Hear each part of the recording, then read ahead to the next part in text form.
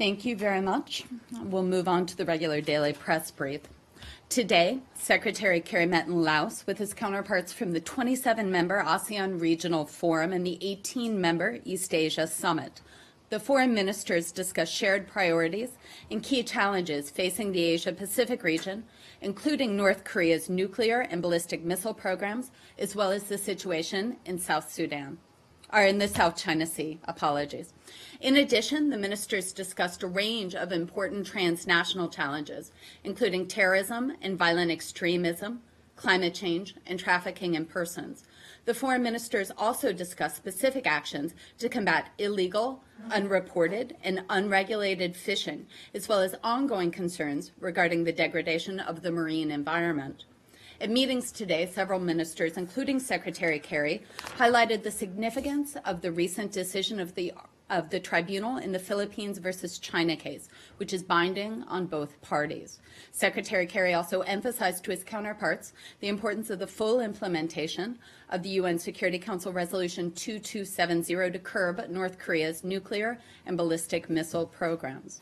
As the meeting concluded, Secretary Kerry and his party continues on to Manila for meetings with President Duterte and other senior Philippine officials.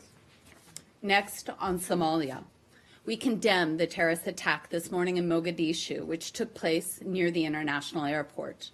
Civilian, UN, Amazon casualties have been reported, yet we have no final confirmation on numbers yet.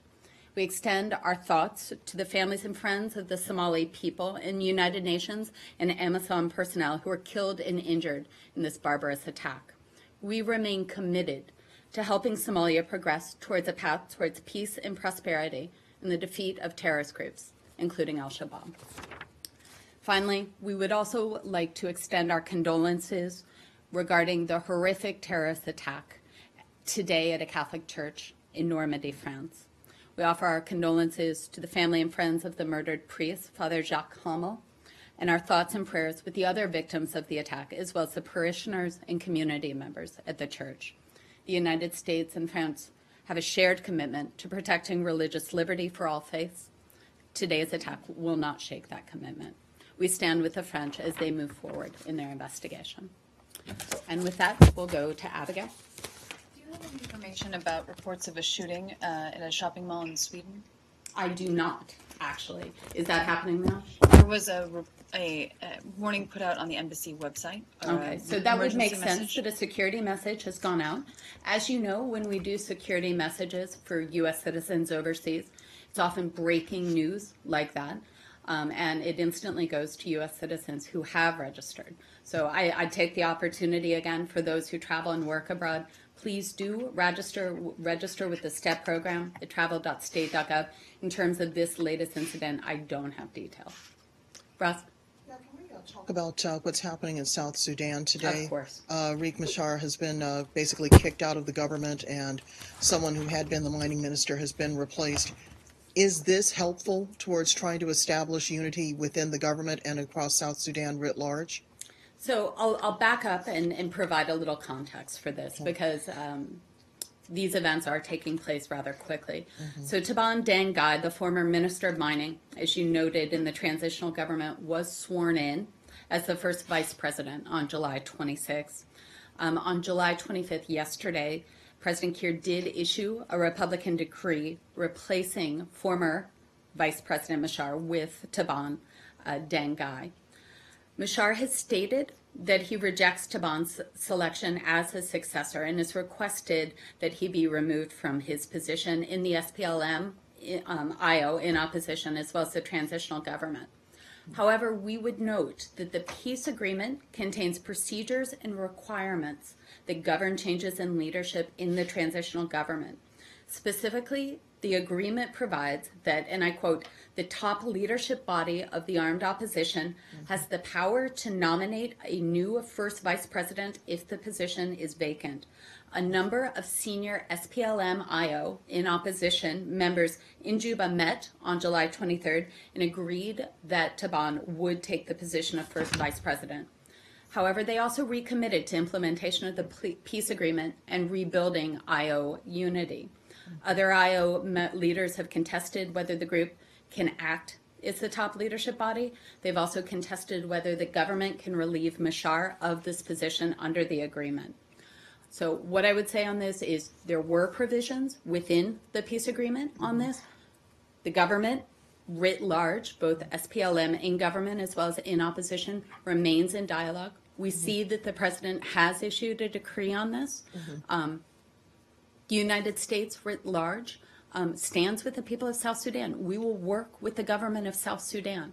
In terms of this and whether it's allowed under the peace agreement, it's going to be a question for the leadership of South Sudan. Does the U.S. believe that the government is operating in good faith with the replacement of Machar with Mr. Taban? We believe it's up to the leaders of South Sudan to decide on their political leadership. We do expect, however, the transitional government and all parties to take every step possible to avoid the fighting and to reach a peaceful resolution of these differences. Is there any input or guidance that U.S. officials are providing to all sides in South Sudan right now? I wouldn't say guidance. I would say that we remain in discussion with all parties. You know, our fundamental concern is peace and stability in South Sudan. You know, what we've seen is this recent spate of violence has increased the suffering of the people of South Sudan. You know, I'm told 40% of whom face hunger. You know, this latest spate of violence, this political situation now does not add to the stability which the people of South Sudan so clearly need. Turkey? Yes. Thank you.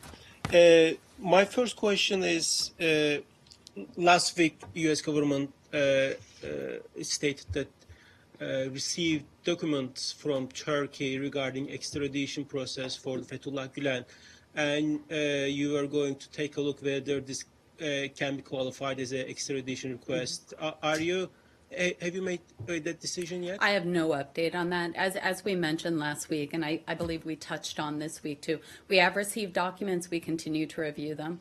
So I have no update on that. The Turkish Foreign Minister Çavuşoğlu today stated that they have, even though they already submitted necessary documents to U.S. government, they have not responded to that yet. Do you have any particular response to that comment? I wouldn't, you know, I'd let the foreign minister's comments stand, but I would say that, as we've said, the extradition process is a formal process, it's a legal process, it's a technical process, it's governed by the extradition treaty that both our governments signed, so we're going to let that process play out. Okay. And another question, after the coup, I haven't been able to ask this question. Yesterday, there is a new arrest warrant for 42 journalists, and there are more. These 42 journalists only just yesterday numbers, and for example, there are 19 journalists, arrest warrants for 19 journalists in Antalya, South City, and there are other cities, similar warrants. Are you concerned that after the coup attempt, government is moving to basically go after the critical voices and news journalists along with the coup plotters or allegedly coup plotters? Well, I'd say what we've said repeatedly. In a democratic society, critical voices need to be encouraged. They don't need to be silenced. We have said many times, not just in relation to Turkey, but countries around the world, that democracies become stronger when they let voices from diverse points of view speak. I'd note, and the President has spoken to this himself, we've conveyed both publicly and in private conversations with our Turkish friends and allies the importance of protecting freedom of the press. You know, we are committed to defend freedom of the press, media freedom, due process, freedom of assembly everywhere in the world. So in terms of, in this context, are you concerned with this ongoing campaign of arrests for Turkish journalists? So what I would say is that we've actually spoken to this. The President spoke to this, and we'll let his comments stand. The travel warning notes that the voluntary departure of relatives of those working for U.S. Embassy and consulate personnel has been authorized. What has changed in the last several days, since it does seem that, for better or worse, President Erdogan has a firm grip on power? Why is it not safe for the relatives to stay? Okay, so it's important to differentiate on this. This is an authorized departure. So this is an authorized departure. I think many of you saw the travel warning that went out. It's an authorized departure for our embassy in Ankara, as well as our consulate in Istanbul, for the family members of the U.S. personnel stationed there. This is a precautionary measure. It does follow the July 15th attempted coup. We continue to monitor the security developments there. And as we have information, of course, as we are obligated to do, we will share that with the American public. But again, this is an abundance of caution. And again, this is optional. So this is authorized. This is not ordered. Yes, ma'am. On the attack on the Catholic Church in France and Horrific. the murder of the elderly priest, last year the German news weekly Der Spiegel published an analysis of Daesh, which was a leak from German intelligence. And it said that Daesh was created in Syria as the regime there in 2012 began to lose its grip, and that Daesh was established by former Iraqi intelligence officers in Syria, and then they took it back into Iraq. And the Kurdish leadership in and out of government has said pretty much the same, like President Barzani's media advisor in 2014. Quote, most of the people in the region believe that the organization known as ISIL is actually founded and ruled by the Ba'ath. Is that an analysis that you would agree with, or you have a So different you're asking view? me to comment on a leaked German report. Well, I'm at, okay. Let me say, how do you understand the structure of this organization, which has murdered this So, priest, sure. ISIS or Daesh, or how do you understand its structure? Who's ruling it? You know, I would say that there's been books written about what Daesh is, the structure of Daesh, how they continue to adapt and change. You know, certainly from this building, while the history of Daesh and where they came from, you know, the rise of Daesh and, in fact, violent extremism writ large in ungoverned spaces is something that we talk about a lot. I think where this building is and where our counterparts are in the interagency is how do we fight them as they continue to adapt? You know, and where is the commitment in the international community to combat Daesh? And so you saw this last week, and we spoke about it earlier this week. You see, I think we're now at 67 countries and international organizations have joined around the world to combat Daesh. I'm not going to speak about where they started or what their foundation was, but really what we're very focused on is how they're adapting and how we can adapt to mitigate that risk. Don't you think it's helped? You know, Sun Tzu, know the enemy, to understand Daesh, that to fight Daesh most effectively, one should understand what it is? Oh, absolutely. And I agree with you on that. And also, you know, taking a look at how they continue to adapt and change.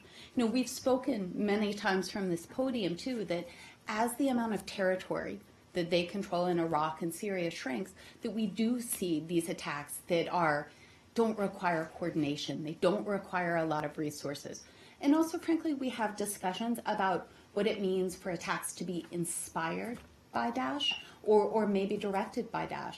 You know, this is a very fluid, I would say, security